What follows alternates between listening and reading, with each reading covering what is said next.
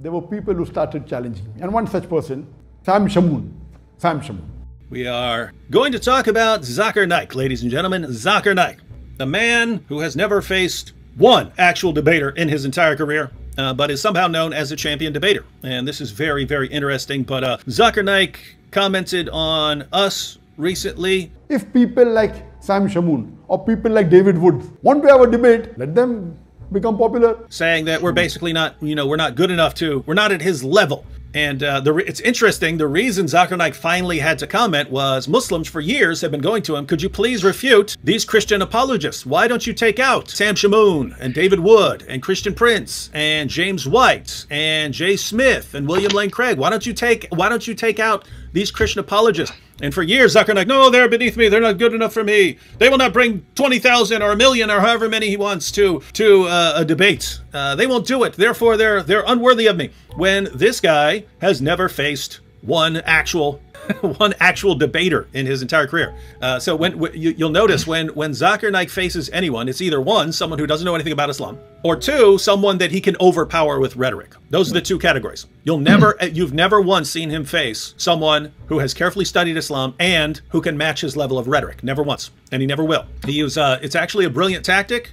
Years ago, he debated like 2 or 3 people. And Sam, I found this out because back when I started, I kept hearing, oh, Zakir Naik is the guy who's schooling everyone. Zakir Naik is the one who's crushing all the Christians. And Muslims kept telling me, Zakir Naik has refuted all of your best debaters. I said, oh, really? So I went and I ordered the Zakir Naik collection on DVD. I got the Zakir Naik debate collection. And I was like, cool, now I get to see all these debates. And I got it, and there were 2 debates on there. The rest were lectures. I was like, wait. Did they leave all of the debates out by accident? What happened? I heard he's been going around debating everyone for all these years. What's going on? And turns out more like he's debated 2 people way back in the day, and then has never once faced an actual experienced Christian debater, even though everyone's challenged him. And so he's responding and saying, oh, David Wood's trying to get attention. Guys, my claim has never been Zakir Naik needs to debate me. It's just, could he debate one actual debater? It's his fans who think he's the champion debater who run to us. Why won't you face Zakir Naik face to face? It's like, what are you talking about? We'll face him. No problem. Anytime. Just set it up right now. And then you finally get the response from him. No, everyone's beneath me. So here's the situation. David and Sam, you're scared to face Zakir Naik. And you ask us, no, we'd be happy to face Zakir Naik. Set it up. And then you ask Zakir Naik, no, they're beneath me. And then the Muslims come back, haha, you're beneath him. So wait a minute, we're running from him, we're scared. And at the same time, we're beneath him, we're not worthy to debate him. And so this is the same level of delusion that we see over and over again. In fact, we're going to see it in these video clips that we're watching, where once again, Zakir Naik is going to show that Muhammad is mentioned in the Bible that's been corrupted and that you can't trust. Remember that from yesterday, guys? Can I share another true story? Oh, yeah. No, this is, and you guys, contact Sabil Ahmed. Sabil Ahmed, I consider him a friend. He also works with Eddie of the Dean Show. If he's going to lie, he'll answer to the Lord, because he was there. Folks, I actually had a mini debate with Zakir Naik in a library at Skokie Library. Before Zakir Naik debated William Campbell, we had a meeting at Skokie Library in a small room that they rented on the Deity of Christ. Remember, at that time, I wasn't as known. Answering Islam was catching on. In 1998, the website Answering Islam was started. And so it was getting the attention of Muslims. And so they challenged the owner of Answering Islam. Shabir Ali actually did. He sent a challenge to Jochen Katz, who started the website. Jochen Katz said, I'm not a debater, I'm a writer. I told Jochen, I'll step in. Let me be the one to debate. But anyway, because of Answering Islam, it was starting to make an impact. At that time, there was no YouTube. Zakir Naik, Sabil Ahmed, and I believe Ayub was there. It's been a while, but I know Sabil was there because he recorded it. We were in a small room. It was the Deity of Christ. And I nailed him on Surah 57, verse 3, and Revelation 1:17, 18. It even go beyond that. Now, let me explain why that's relevant. In chapter 57, verse 3, one of the names of Allah is that He's the first and the last. So I went to Revelation 1:17, 18. I said, Jesus, and I read it. I go, John says, when I saw him, I fell at his feet as though dead. He placed his right hand upon me and said, do not be afraid. I am the first and last. I am the living one. I was dead, and behold, I live forevermore. I go, here, Jesus says He's the first and last.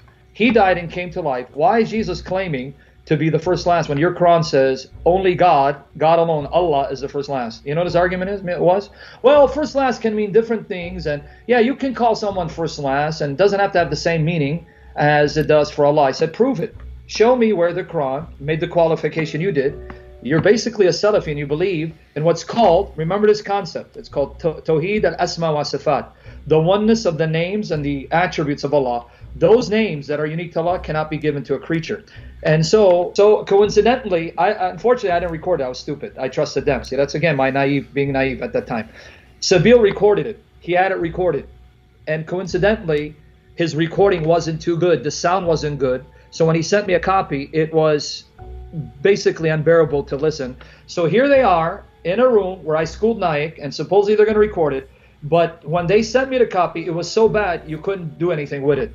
And so now that mini debate where he got schooled by me, glory to Jesus, is something that's only known between me, Naik, Sabeel Ahmed, and the others there, and the Lord Jesus. Because they're going to deny it. And if they're going to deny it, I'll be in their face and saying, you're lying, which actually convinces me why I need to go after Muhammad, because you have no integrity. So I basically did school Naik on the deity of Christ in a private room in Skokie Library. Fortunately, though, Zakir Naik can always come back for a debate with Sam anytime, on stage, on camera. It's very easy. Doesn't have to leave his home. Can do it right now on the internet, right? Anytime.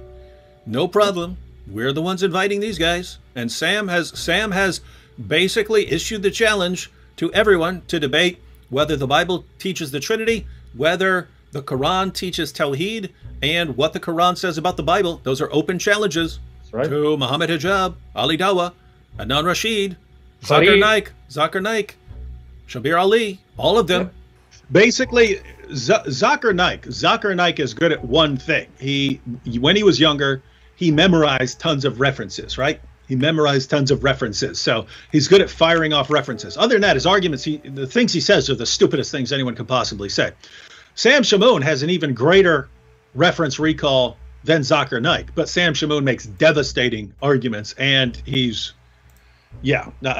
believe Sam Shamoun would crush any of these guys or all of them at once, right? In other words, if you put Zakir Naik and Shabir Ali and Muhammad Hijab and 10 others on stage, I believe Sam would crush all of them at the same time.